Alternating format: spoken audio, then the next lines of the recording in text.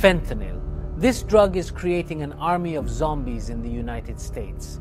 There are thousands and thousands of people wandering lost and dazed around the suburbs of the cities. Welcome to a new episode of our series, The Effects of Drugs. Today, we'll focus on fentanyl, a synthetic opioid that is 50 times more powerful than heroin and a staggering 100 times more powerful than morphine. Ciao ragazzi, this video was written and filmed in Italian by our team of scientists, storytellers and video makers. We are Italians. It was manually translated into English, but dubbed with artificial intelligence. Long live culture, and let's go back to the video. It may seem absurd, but fentanyl, before becoming a dangerous drug, was actually embraced by the scientific community as a truly miraculous pharmaceutical. It was first synthesized by Paul Janssen in 1960, and it is without a doubt one of the most potent and highly efficient painkillers in the history of medicine. In fact, fentanyl is a drug that is still in use today. It is used, for example, to ameliorate the intense pain associated with certain conditions, as well as for its anesthetic properties. Regrettably, though, the effects of fentanyl are so powerful that it has proliferated rapidly on the illegal market, with truly tragic and devastating consequences.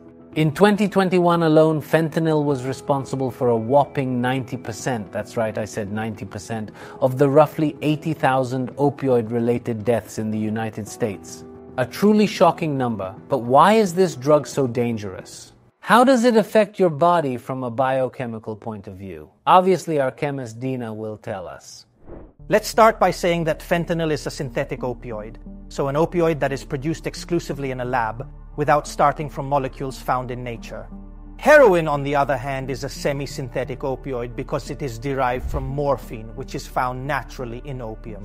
Anyway, fentanyl is a white substance that can be taken in different ways: ingested as a pill, crushed and then snorted, injected, smoked, or even absorbed through special patches, the ones that are applied to the skin and slowly release the substance, the so-called transdermal patches.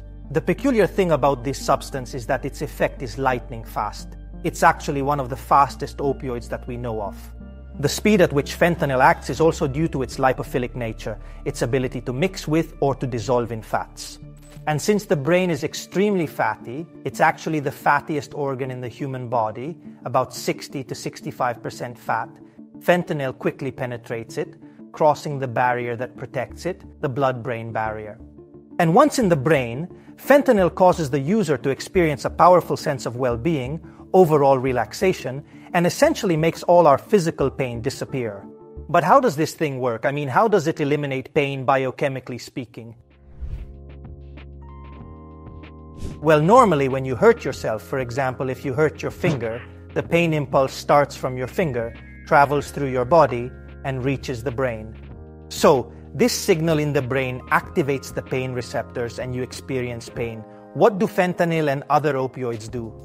Fentanyl goes and binds itself to these receptors, interrupting the sensation of pain. So regardless of where the signal comes from, whether it's from your finger, your arm, your neck, or your back, the pain signal no longer reaches the brain because the fentanyl blocks it. All of this causes the user to feel a really strong sense of relaxation. You know how you feel after a day at the spa and you come out feeling extremely relaxed? Well, it's like that, but much, much more powerful. But fentanyl doesn't just act on pain receptors. It also influences dopamine release, creating a strong sense of pleasure and a feeling of well-being. So in the end, the overall effect of fentanyl is relaxation, general pleasure, euphoria, and well-being.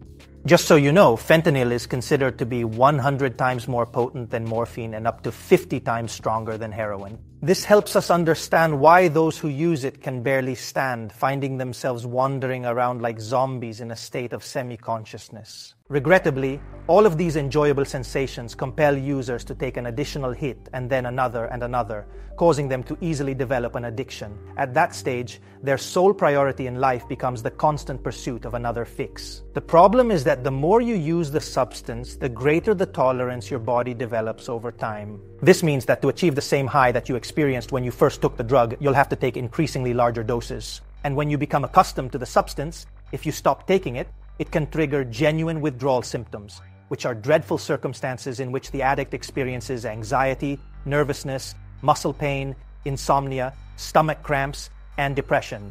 In short, a truly terrible situation. So if at first you're driven by the desire to experience pleasure and feelings of well-being, once addiction and tolerance develop, your only desire will be to avoid experiencing the horrible sensations that withdrawal provokes. Basically, you take fentanyl just to stop the pain. So dependency and tolerance are two very risky factors because they feed off each other, and the tragic thing is that these two things can lead to an overdose. So taking so much that fentanyl becomes a real poison. And with fentanyl, regrettably, it's not particularly hard to overdose. The lethal dose is about 2 milligrams. And guys, 2 milligrams is a minuscule amount. We're talking about a few tiny crystals. If you exceed this quantity, so if you take more than 2 milligrams, the risk is that your lungs will relax to such an extent that they will no longer function properly, causing respiratory depression. This can decrease the amount of oxygen reaching the brain, causing hypoxia. Hypoxia can result in a coma, permanent brain damage, and ultimately even death. There are a number of life-saving medications, though, which can be used in the event of an opioid overdose. In the case of fentanyl, for example, there's naloxone, a substance that can displace the fentanyl molecules and bind to opioid receptors. In this way, the vital functions, especially those related to the respiratory system, will slowly start to recover, saving the drug user's life. Oh my goodness, it's powerful stuff. A devastating drug. Just consider that about 150 people die every day from overdoses of synthetic opioids like fentanyl. A horrible situation that has clearly caught the attention of the entire world. I hope that after watching this video, if and when you hear talk about fentanyl, you'll be able to say that you know something about it.